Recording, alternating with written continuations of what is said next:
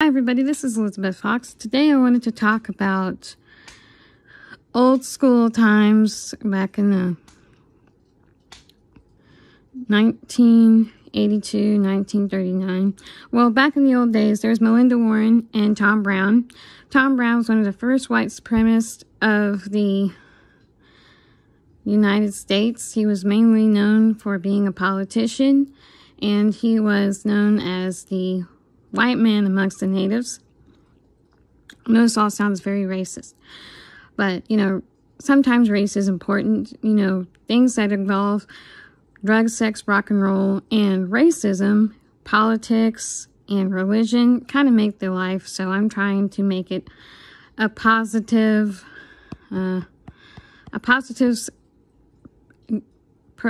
suppository, I guess, because a lot of this stuff is shoved up in communism. So what more do you want to know?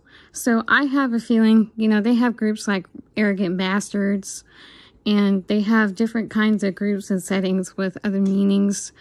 A lot of people won't even use the term, they won't use the term bastard in such a way that it affects a race or somebody in interpersonal. Like, say, a white bastard. That's horrible. That's horrible. I should not say that. But, Tom Brown was the first Ku Klux Klan member.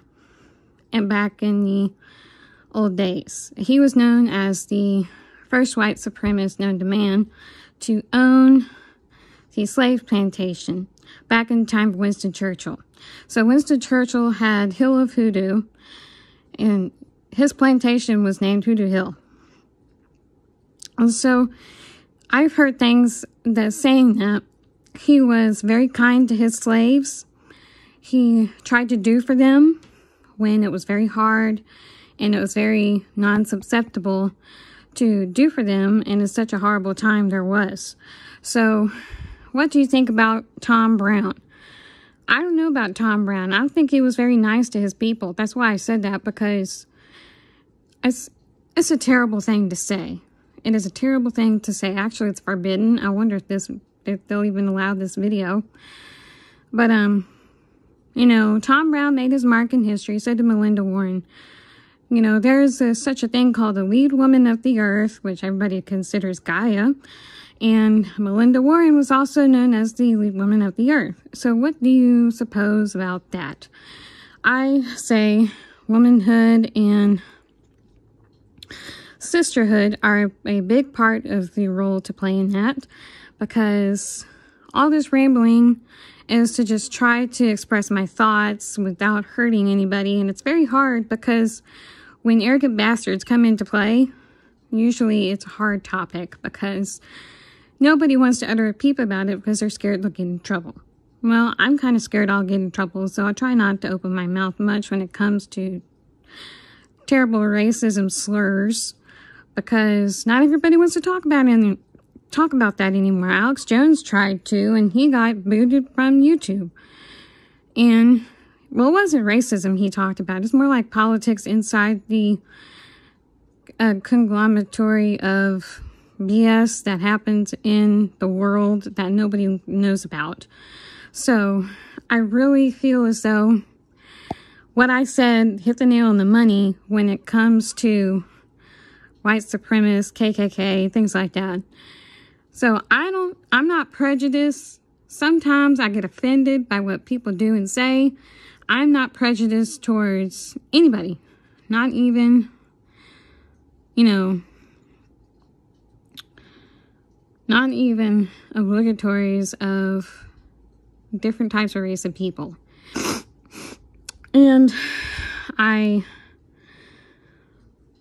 say, not many people know about the white because, well, the only thing they care about is the Ku Klux Klan. Is there anything besides the Ku Klux Klan that they're known for? Because Winston did it all. Winston Churchill did it all. He painted, he wrote books, he acted, he smoked cigars, he had a good-looking charm about him. Just like Tom Brown. Tom Brown existed because he had a part to play and role in history that he had to show for himself with Melinda Warren. Now, Melinda Warren was also known in the series of Charmed television. Charm Television is a magic Wicca hoodoo, and they talk a lot about Melinda Warren because she's apparently the lead witch of the earth.